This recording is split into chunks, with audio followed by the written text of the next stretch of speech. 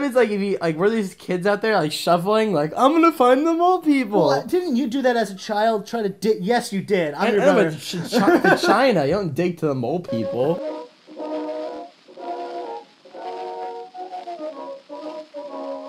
I'm Nevin Werner. And I'm Brandon Werner. And this is Laughing Historically.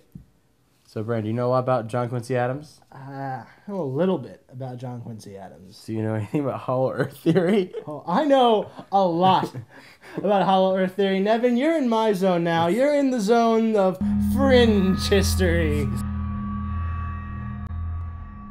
John Quincy Adams, he's the son of John Adams.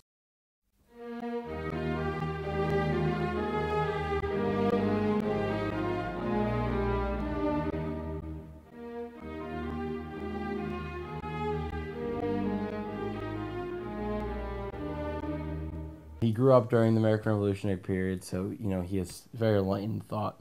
But interesting facts, he had a pet alligator. A pet alligator? What was the alligator's name? I don't know the name. He also had silkworms. He, like, raised them. And his wife spun, like, cloth out of the silk that the worms... Okay. Oh, you know what's really interesting? He actually, in the morning, he used to go skinny dipping the Potomac.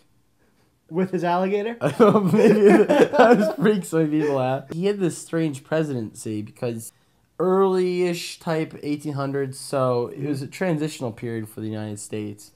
Mm-hmm. He believed in this theory called, like you said, the Hollow Earth theory. Hollow Earth theory, yes. It was proposed by this guy named John Cleves Sims. You can actually say that Hollow Earth theory goes back to the theories of hell and Hades and there being a world underneath the world.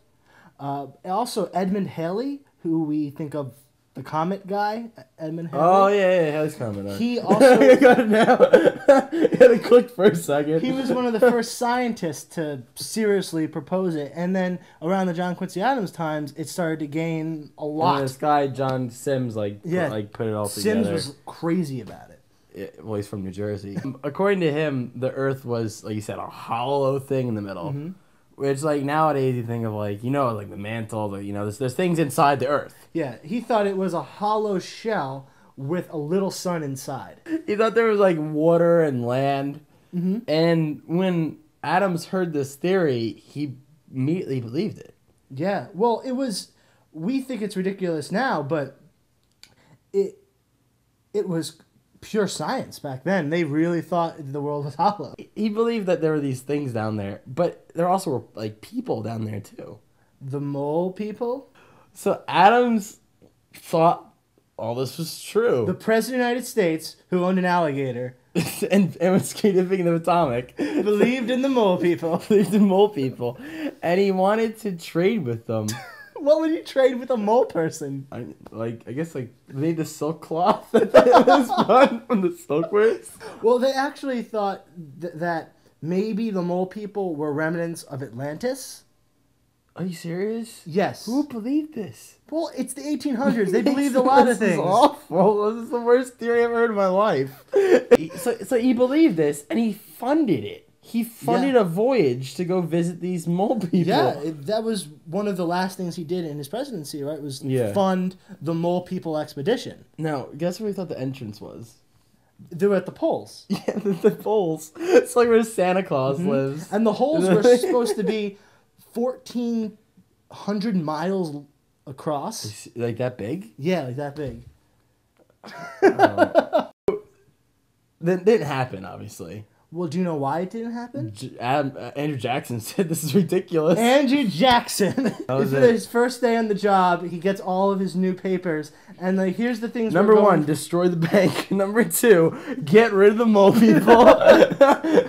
he got a hold of the theory and he's like, what is this? And he saw this money going towards, he's like, I'm not doing this crap. I'm gonna go duel someone. He shut it all down. This whole thing about, the journey to the center of the earth was published. Ladies and gentlemen, this is James Mason.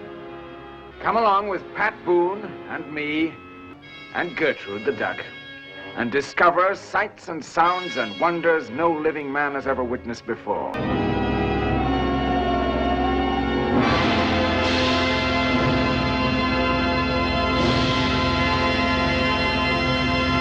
It became a big piece of our culture and our counterculture that the Earth was hollow. There's still people today. There's a contingent of people today that still believe that the Earth is hollow.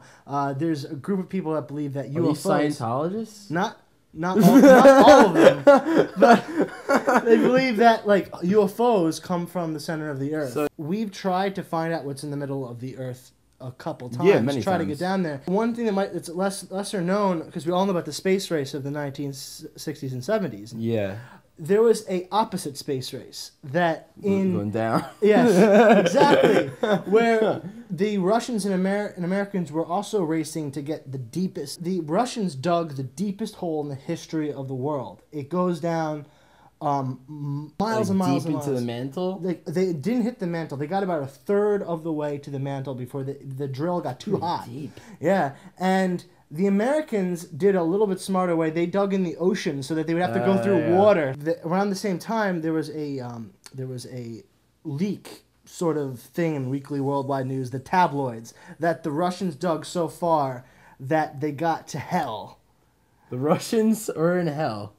Just like Doom, the video. Like the thing shooting things at them. Like Russians like, ah! I just can't believe that this theory even existed.